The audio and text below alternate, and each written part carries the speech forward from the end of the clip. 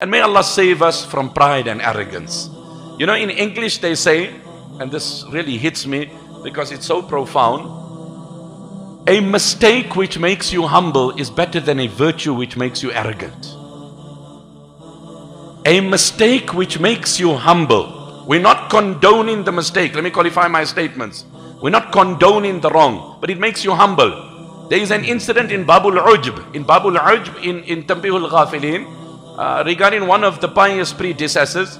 He said, لَأَنْ أَبِيتَ نَائِمًا وَأُصْبِحْ نَادِمًا. If I spend the night sleeping and I don't engage in nocturnal prayer, and we're not talking of Fajr prayer, we're talking of optional prayer, and I get up in the morning regretting this is more dear to me than spend the entire night in ibadat and get up conceited and elated and inflated that I'm better than others. It's such a sensitive thing, my brothers. It's so sensitive. I always say, and I'll repeat this, if there's three things which I have advocated in all my talks, and if anybody can ever have any memory of me, let it be these three things. One is, give charity daily. Number two, value your parents lovingly and sincerely, whether alive or deceased. And number three, don't judge any person. I live by this and I die by this here.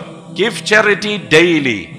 Value your parents, because that is the closest gateway to Jannah. Your mom is paradise, your dad is the door to paradise.